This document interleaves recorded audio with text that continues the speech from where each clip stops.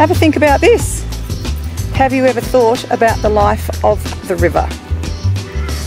River life is one thing. We all love getting out on a boat.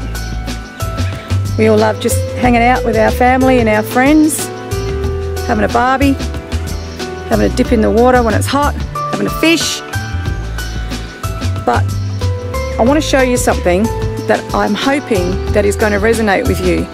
And this is because of environmental damage, environmental flows, the Murray-Darling Basin issue, and a political game plan to push farmers off the land. Okay, so what you're seeing here is yes, it's water, but it's a commodity. And this water is actually owned by overseas interests.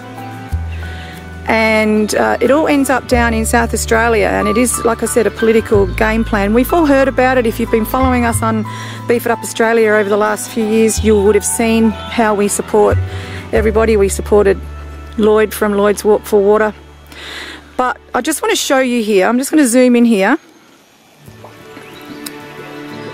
See all of these brown things hanging in the water? They were once trees. Look at that.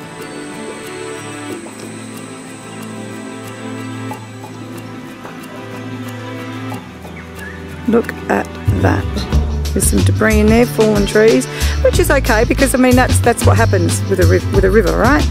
But to the point that farmers can't farm, communities can't survive, children aren't continuing on in their forefathers' footsteps, and they're being told, don't worry about farming, son, go and get something else. I'm saving the best till last. Look at this. Just stop and look at this.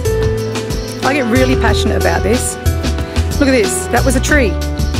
Now what happens is the water comes from up there and it gets flushed down a few times a year on an environmental flow. So it's going to come down here. It's going to be flushed through all the way down there. There's a tree there, beautiful tree, look at that, beautiful tree. I'll show you that in a minute. All the way down to South Australia. But along the way what happens is our riverbanks are eroding. So if you can just have a look here, we're looking at a tree, right? That used to be growing there. Okay? There's one tree there trying to hang on for dear life. See the amount of sand that is actually just sitting on that tree branch?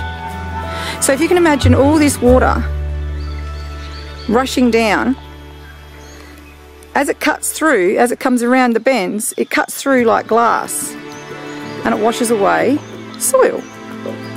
Then you have a look here. Okay? So if you do go to the river, I want you to stop. I want you to look, not go, oh, isn't that pretty, there's water. I want you to stop and think about what is going on.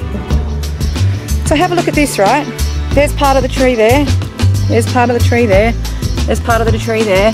And look, it's lost its footings. So this tree is starting to fall in. And then once all of the footings there, all the foundations of the house gives way, which it will, give it time, that tree is going to end up in the water just like those trees. Do something. When it comes to polling day, you ask your Polly, it doesn't matter where you are, ask your Polly, what are you doing about the Murray-Darling Basin issue? If you want to know more, Lloyd's Walk for Water on Facebook. See you later.